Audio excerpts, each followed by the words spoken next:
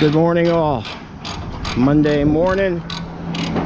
We are here in Monroe, New York. This is a 1890 home.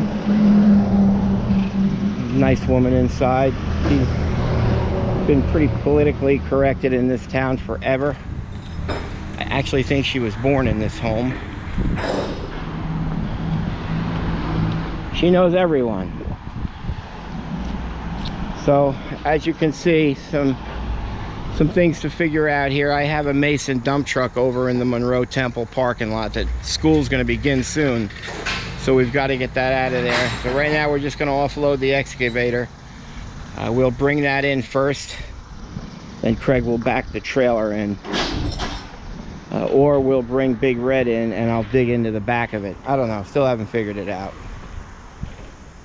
So there's the vent pipe you can see in the back right there. Fill pipe is right where those reflectors are, so it's going to run that way. So I'll probably sit here and then dig like that, come over, cast the overburden into the truck, or we'll lay it on plastic on the ground. But before I do that, I'm going to back in here and rip this bush out, level this area, because this is where her new tank is going to go. All the way in the back, nice and hidden. And she's got the door open now. With all the cups. Alright, so I guess this is how we'll kind of sit right here. Pull these 1, 2, 3 bushes out, and we'll stockpile the overburden there. That's not going to be a problem. Got the pad set up. The tank is in. Here's our problem. It's a 131-year-old home. So we got to get our return and suction in. This right here, I'll show you inside. Can't go through that. When we put a hammer drill on that, it starts to vibrate. Stuff happens that you don't want to have happen. You can't repair. You don't want to deal with it. So we're going to go through here, but as you see when we go inside, this is a rock. That's pretty much the room. So we're gonna have to try to get Craig inside that without breaking it. We'll drill through, run the line over, and then come through the wood here. Because as you can see, we're not touching that. I wonder what that is. Looks like they had a hole right here and just shoved a bottle in there and concreted around it. I guess that's pretty cool, because in the case of an emergency, you break and have a hole. So this will be a good one.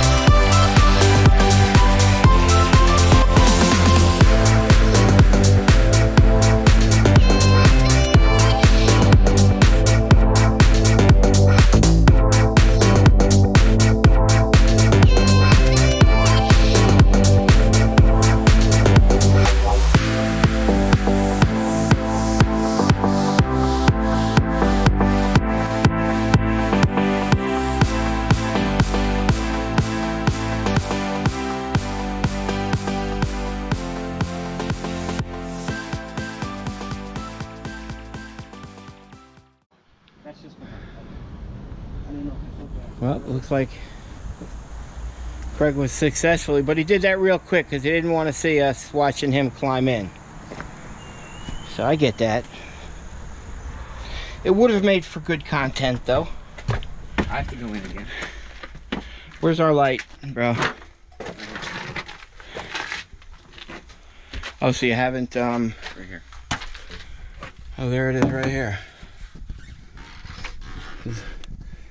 Nice job. So we'll just fasten that all. Brings it through there. We'll caulk that. Tiger loop into it. We'll bring it all fastened. Boy, you did that quick. We're installing a tiger loop here. Correct. That's a good choice. So we'll do that. This whole copper line right here that goes. Can I see the light? That copper line right here. We'll cut that on both ends. Craig will use the push-pull pump. We'll blow it clean, chip out below it, and then we'll concrete it. We'll fill it. So there's no evidence of that underground tank. Not because we're trying to hide it, because we're legally decommissioning the old system. Which looks like she's got some issues right there. Okay. This is pretty cool. 130 years. It's no historical. She's telling me that back in the day, I think she said she was born in this house, but back in the day, all these homes on this road, she said, were all doctors. So that's about the most historical value I can get you with regards to this, but Craig got it through. I thought that was going to be a little more difficult. We move on.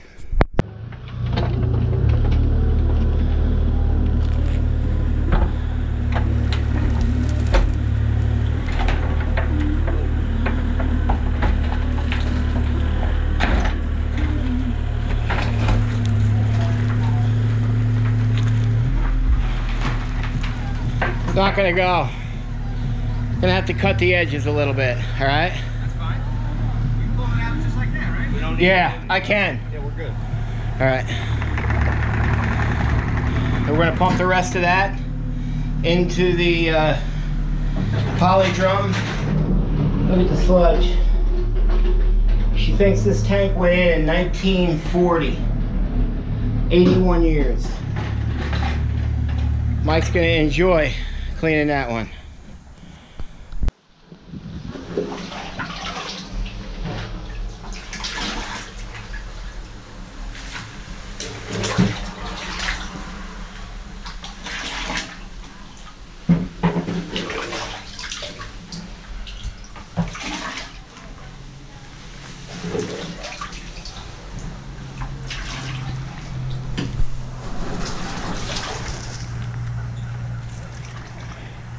This is, you can tell, this tank is the older style.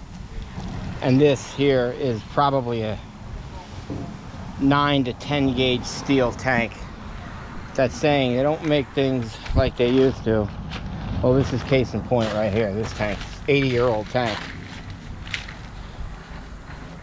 That's the bottom of it, and you can tell it's another 80 years to go. So I knew this tank did not leak. So that's why I didn't have a problem pulling it out while it had a little bit of product in it. Normally we never do that, but you can see clearly how thick it is. And Michael just finished cleaning this up. Pretty thick though, huh? Yeah.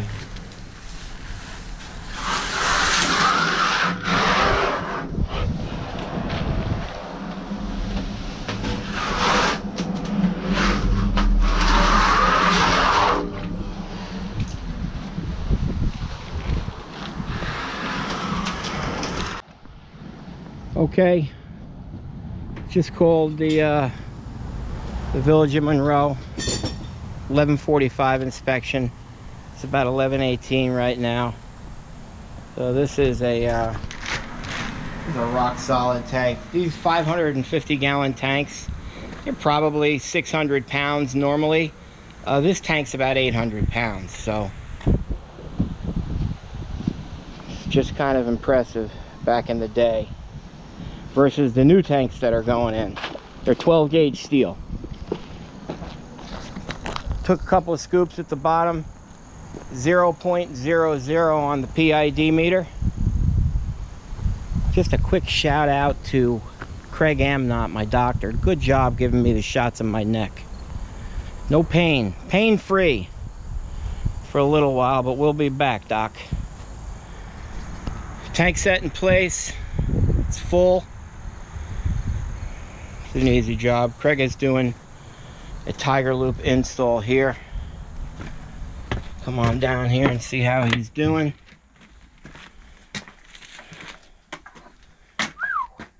Looks good. That's the line, goes up and over, as you guys saw before. We're killing it today. 11:18. Got 11:45 inspection.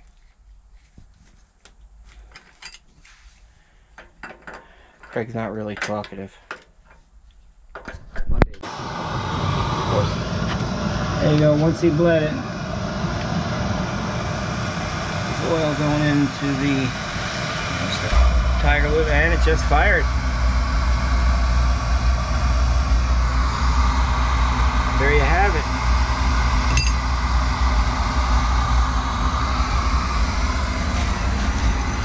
Mike has cut that line off, and we'll chip the concrete out a little bit, and then we'll put some cement over it. Craig's got to go inside there to caulk the lines from the inside, and then we'll go to the outside and we'll caulk it from the outside in. We'll also remove these lines right here.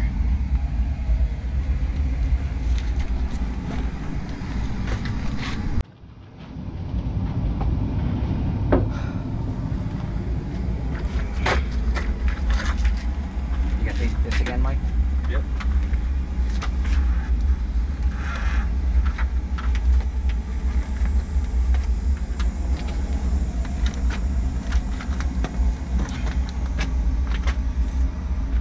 That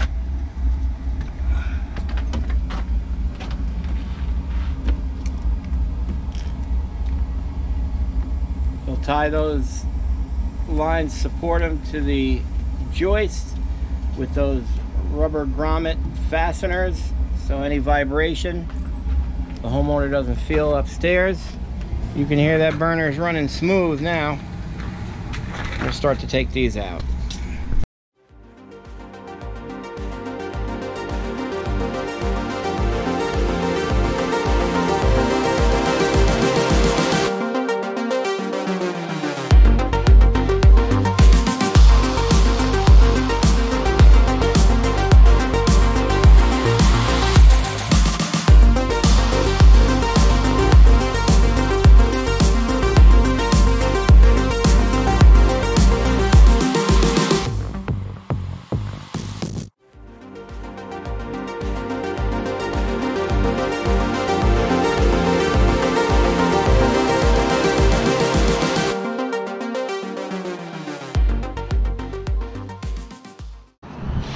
All right, holes all backfilled, compacted, nice topsoil there.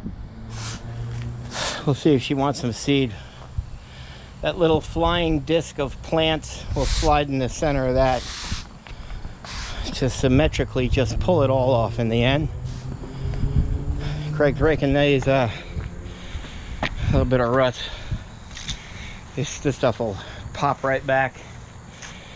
Got the seed in there. Tank's finished, completed. We're just banging this stuff out. It's 12:15. I think we've seen this already. That line's caulked, comes over. All those fasteners right there, they've got that rubber grommet on the inside, so when the line vibrates, they don't feel it upstairs in the joist. Tiger loop, it's working. Another successful job. I'm gonna write the bill up. She sits on the planning board here in Monroe, so she's very happy with the work. It came out good, right? Yeah. Look at that soil. Good. It's nothing but the best for you. I should bag it up. Nothing. Well, there you go. Nothing but the best for you. You're so sweet.